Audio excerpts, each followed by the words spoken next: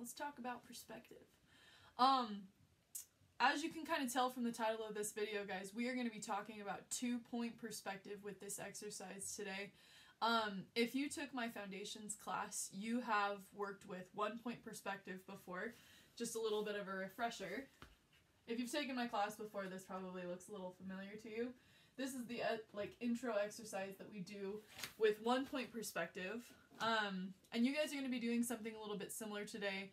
We're going to keep it just down to the basics, super, super simple stuff. And then as you know, with everything that we do in my class, it kind of builds in complexity. But if you don't understand the basics, it's kind of pointless to do a whole exercise on it. So we're going to keep it pretty easy today.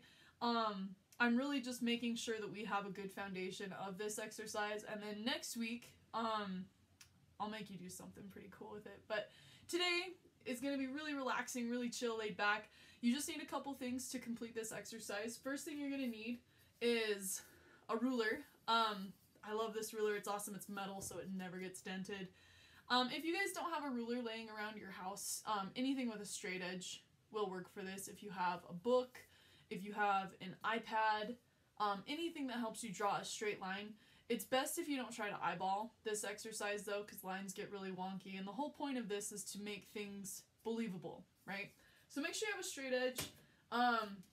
You're going to need a pencil and a pretty sizable eraser. If you only have this type of an eraser, it'll work just fine, but you're going to destroy it because we erase almost as much as we draw for this exercise. So pencil and eraser.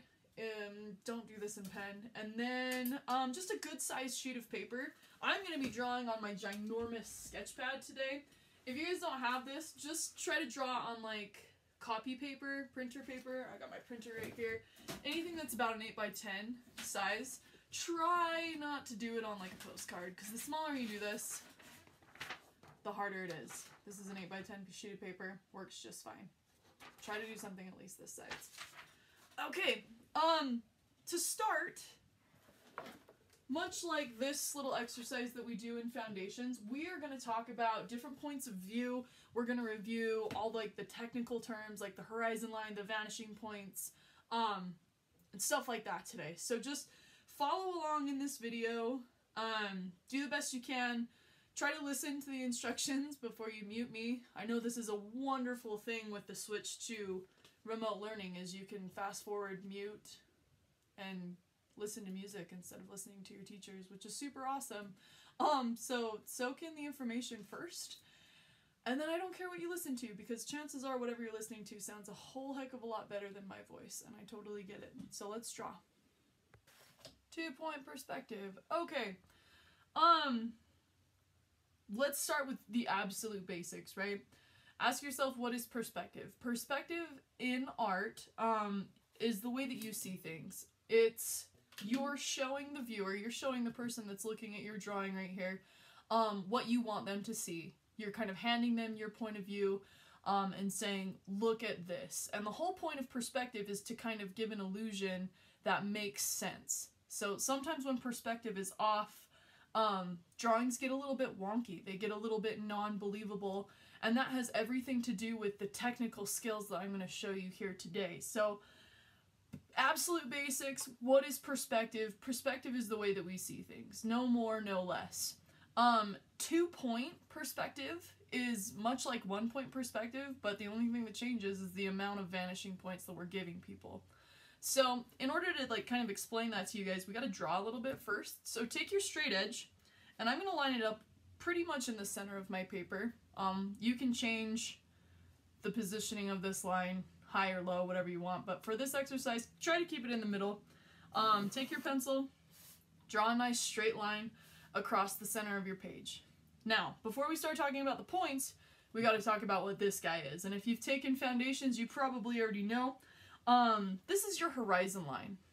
You've probably heard horizon line a little bit in the past. Horizon line, if you're looking at a landscape or if you're outside, it's technically the part of the drawing or painting or whatever that kind of converges. The sky converges with the land. It's where the two meet together. If you were out looking over the ocean, this would be where the water turns into the sky. It makes for really good sunset paintings and stuff like that. But anyway, this line right here is the horizon line. If we were to take our eyes and look straight out into the distance as far as we could see, that is the horizon line. So go ahead and label that for me. Even if you already knew what it was, just do it anyway. It's part of the exercise. Okay, the horizon line. In 1 point perspective, guys, there's only 1 point on this line that we kind of converge everything to. So in my other exercises, if I can hurry and flip to it really quick and show you, when we talk about 1 point perspective, right, here's the basic kind of layout of that. My horizon line is still in the middle of the page, right? And then here's my one vanishing point. Now, a vanishing point is where everything kind of converges into the distance. There's a point where your eyes can't see any further. For some of us, that happens a whole lot closer than others. Some of us need glasses. I'm talking about myself. But there's a point in the distance where your eyes physically cannot see anymore, right? So we call these points vanishing points. It's kind of where you draw all of your forms back to. And what this does, guys, is it creates space on the page, right? We have this flat surface, we have this flat piece of paper that we're drawing on, and our goal as artists is to kind of trick people into thinking that this goes back further, right? That this is not just a flat space, because if I were to draw all of these, not in perspective, they would just be 3 squares, and my paper would look really, really flat. So that's why we use perspective, guys. It's all about creating space. It's about creating depth. And then the amount of points, the amount of vanishing points that we put into our perspective drawings kind of changes the way that people see our things. And you'll notice this in just a second. So back to our drawing. Back to our little guy right here. 2 point perspective. For this exercise, guys, we're going to keep our vanishing points on the paper.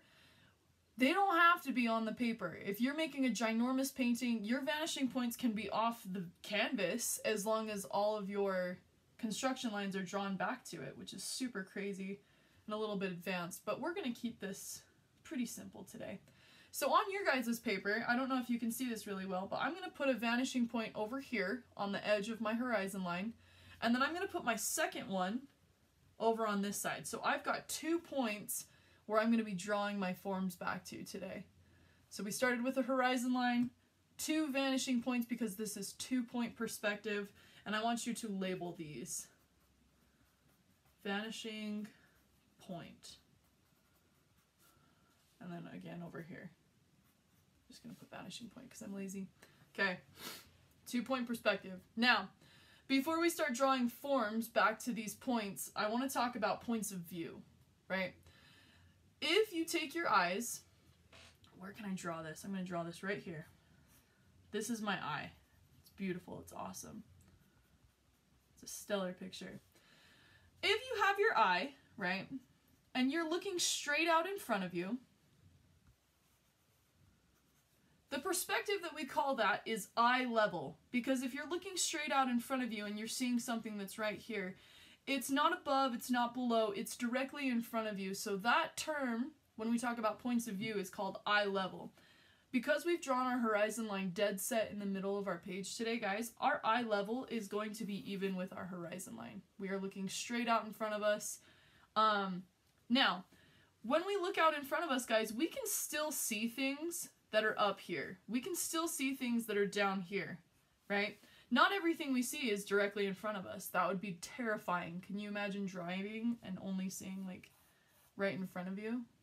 Anyway, above and below eye level. So when you look out in front of you guys, you see a lot of stuff. Anything that's above this imaginary line right here, we refer to as above eye level, for obvious reasons, right? And then anything that is below that imaginary line is going to be below eye level. I hope that makes sense. If not, it will in a second.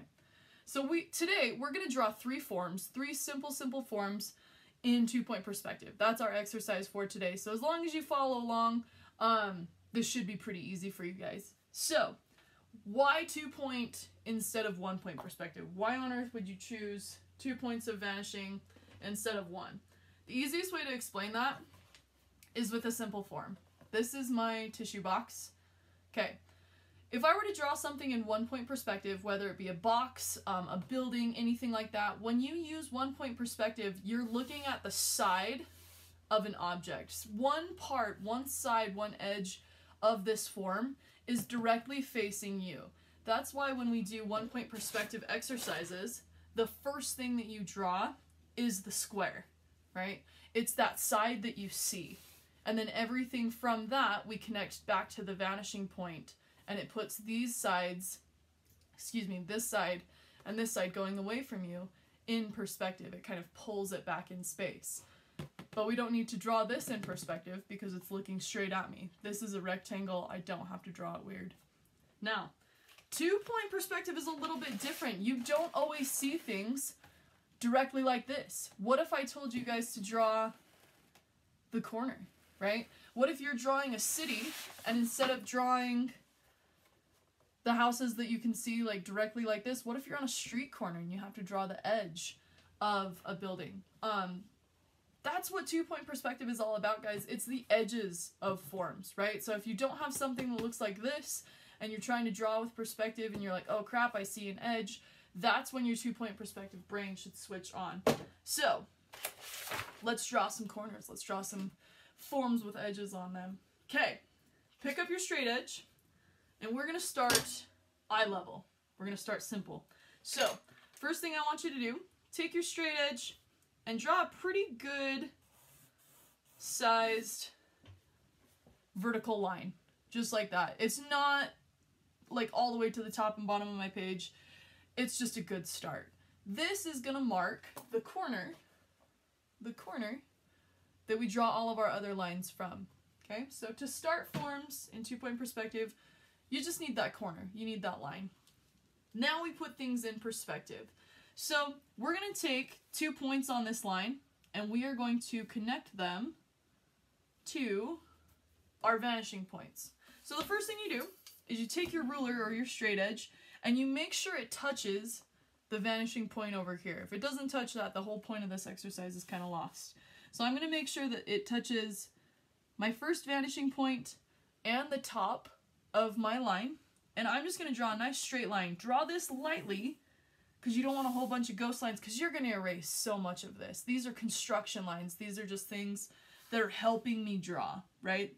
And I'm going to do that exact same thing, guys, on the bottom, right here. So I'm making sure my vanishing point is lined up with my ruler, and I'm also making sure that my straight edge is touching the bottom of my line. And I'm going to draw that construction line up. At this point, it should look like a big old triangle. Nothing crazy, nothing super cool yet. Now, do the same thing on the other side. Vanishing point, top of my line. Draw a nice straight connection. Okay. Vanishing point, line. So now we essentially have this big ginormous diamond going across our page. What this gives the illusion of at this point, guys, is if you were to look at, say, the corner of a building, right? This is showing the viewer, hey, I see the corner of this building here, but as far as the length of this building is so long that it goes on and on and on and on and on into space until I can't see it anymore. It's the world's longest building ever, which is not something we want to draw right now. If you're drawing the world's longest building, you would leave it like this. But we're going to cut this off. We're going to show, hey, this form ends here and it ends here, right? So in order to be able to do that, guys, you got to draw some parallel lines. And I know that a bunch of you guys are awesome at math, so this is going to be super easy for you. But the parallel line that you're going to want to match is this first guy that we drew right here. Because if we take this and we draw non-parallel lines out here, our form is going to look super wonky and weird. So parallel lines are very important, and I'm probably shaking the camera. I'm sorry. So here we go. I'm going to take my straight edge, and depending on how far away from that corner I draw my parallel line, the longer this building or this form is going to appear. So if I keep it really, really close, it's going to be a really, really short, blocky form. So take your ruler, and I want you to decide where that form ends. And wherever you decide that form ends, you're going to draw a nice parallel line to this center that goes from the top construction line through the horizon line all the way to the bottom, just like that. Make sure it doesn't go out here or out here, because outside of those lines the form no longer exists. Once you've cut this off, guys, we'll erase the rest of this over here, because you're showing me, hey, this is the edge, right? This is the edge. This is the original corner. This is the edge that we just drew. Okay? Same thing on the other side. This one, I'm going to make this one a little bit longer just because I want to. And as long as it's parallel to that original edge that we drew, it will be just fine. So now I've essentially drawn my tissue box. Now I want you to grab your erasers, guys, and I'm going to shake the crap out of the camera, and I apologize if I make you seasick, but anything after these edges that you've drawn is no longer necessary. We don't need those construction lines anymore. So you're just going to clean up your drawing a little bit and erase these construction lines that go back to the vanishing points. Don't erase your horizon line yet. We're still going to use that. If you want to erase the construction line that goes through the center of this, though, you absolutely can, because not all forms are see-through, right? If this is my tissue box, you can't see the horizon line going through the middle of it. It's not there. I've got ghost lines, which are atrocious. Draw better than I do. Okay, sweet. That essentially is our form at eye level. When something's at eye level, guys, you can't necessarily see the top or the bottom of it because you're looking straight at it, right? If I keep this eye level for you guys, you can't see the top or the bottom of it, right? You can just see those sides that we just drew. This form is eye level for you. Now, we're going to draw with some different points of view. We're going to draw a form that's above eye level. So here we go. Let's clean this area up a little bit. Now, we're going to play with this perspective up here. In order for something to be above our eye level, it has to be above this horizon line that we've drawn. And you start this the exact same way that you started the last one. So somewhere up here in this space, right, you're going to start with a vertical line, because we're doing cubes today. Why not? So I'm going to do this. A nice sizable, make sure you guys can see that, vertical line. Not super big, it's about the same size, maybe a little bit smaller than my first one. And I, for the first little bit, am going to follow these exact same steps for making the construction lines as I did on the first one. And now, if you want to mute me, like if this is super easy for you and you're like, okay, I get it, fast forward this part. Just make sure that your form looks like mine. And if you still want to hang out and chat, keep it real time. And we'll go step by step. So the first thing I did was I took, just like the first one, that bottom of the line back to the vanishing point.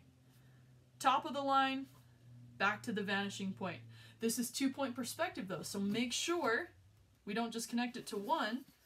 We have to connect that top and bottom to our other vanishing point as well. Vanishing point back here. And make sure they touch both at the same time so it's not wonky and weird. Okay, cool. Yours should look like this, hopefully, fingers crossed. And then we follow the same steps as we did for our eye level form again. Now we just have to show where this form ends, because at this point we're showing people that, hey, this goes on forever and ever and ever and ever and ever until we can't see it anymore. We're not going to do that for this exercise, so cut yours off with some parallel lines really quick. I'm going to have mine go here, making sure that these two are parallel, going the same direction, right?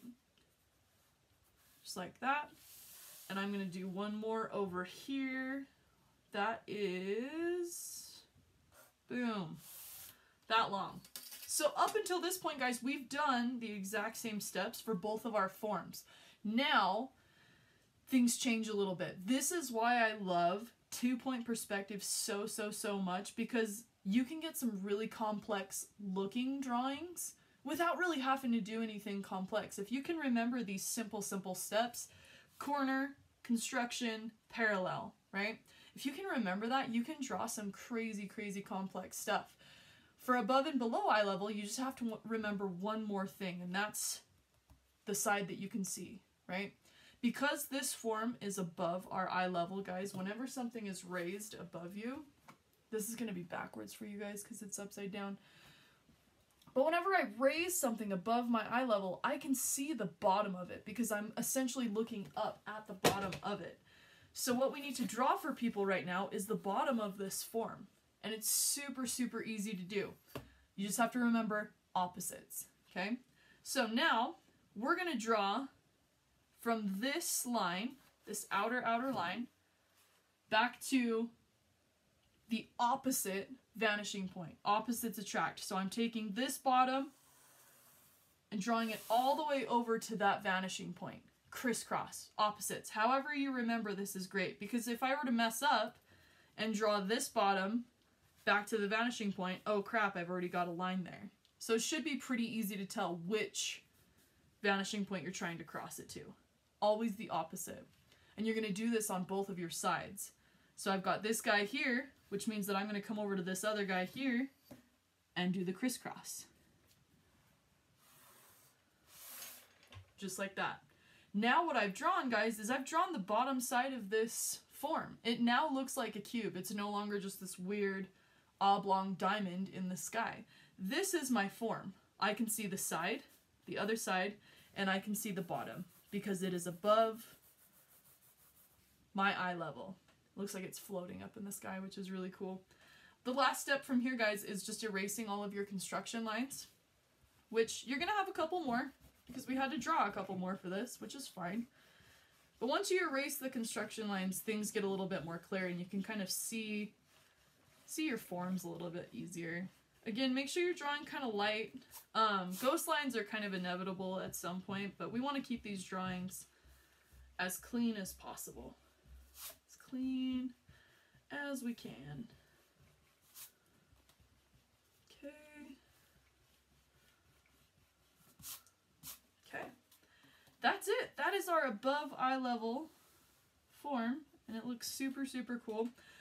I love this because I like to imagine,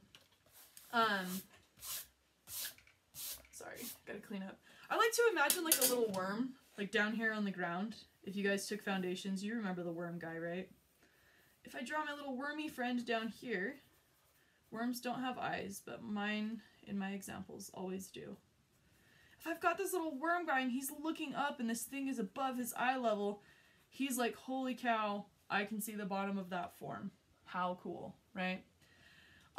So whenever you see the bottom of a form or you're trying to show the bottom of the form, you are telling the viewer, hey, this is above your eye level, this is above you, you're looking up at it. Easy peasy, right? Time for the grand finale. We are going to work with something that is below our eye level. So I want you guys, if you can, see if you can do this one on your own. It's the exact same steps as the one up here. I'm going to do it in real time with you, so if you get confused, just unmute me. But see if you can draw one below eye level, 100% by yourself. Good luck. Okay, starting, we're going to go below the horizon line, below our eye level, because that is what we are trying to show. And just for the sake to keep things interesting, I'm going to draw mine over here. Okay? And here we go. Step 1, draw that corner. Step 2, keep it simple, top and bottom to the vanishing points. Drawing our construction lines, setting stuff up for later. Okay. Boom. And boom. Just like that. Now, remember we have to give the illusion that this form ends. It has edges. I'm going to make this a little short squatty box just because that's fun. So I'm going to make sure my edges are parallel. I'm going to scoot this out and draw my form. My form is going to end here. Same thing on the other side, keeping it parallel. my form is going to end here. Okay? Now, we have to do that super top secret, extra cool magical step that I showed you up here. I don't know why I'm so fascinated by this, but the first time I did it, it was like the biggest aha moment of my career, which is so sad. But it's cool, right? You're gonna connect it to the vanishing point, and then the farthest top edge. Make sure I can still see that. And I draw my line, right? Furthest edge, vanishing point, crisscross. And we have it. It's a box, and it's super cool. Clean your drawing up. I promise this step is way easier if you just take the time and draw lightly. This part totally sucks if you draw like a steamroller and you have to erase for 10 hours. And I've decapitated the worm. Sorry, little dude.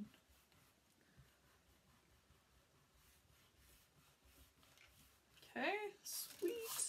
Clean your stuff up. Now, because we're talking about something below eye level, a good way to remember this little dude is by drawing, let's draw a bird. This is not going to look like a bird, and that's okay.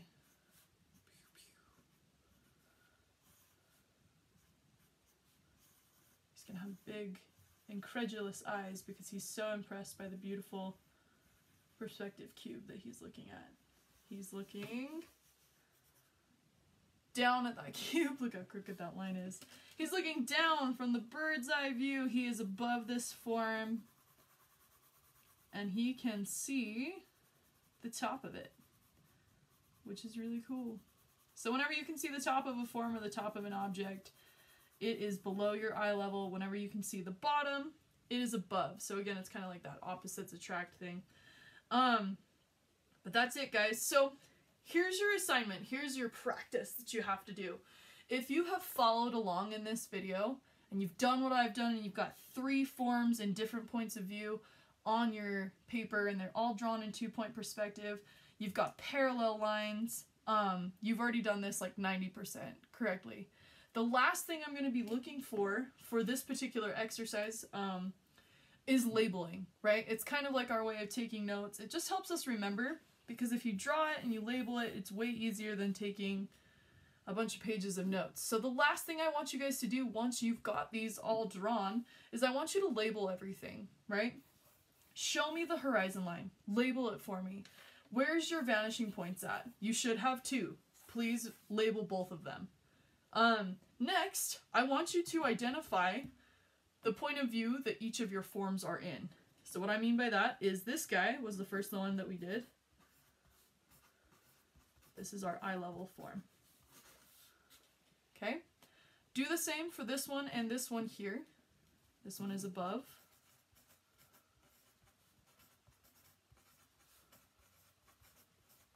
And then this one is below.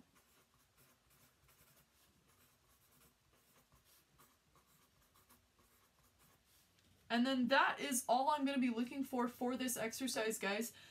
If you want to experiment with this, play around with some different shaped forms, you can put any shape of form. That sounded weird. You can put any form in 2-point perspective. You can do this with cylinders. You can do this with a shoe, right? Turn these into something cool.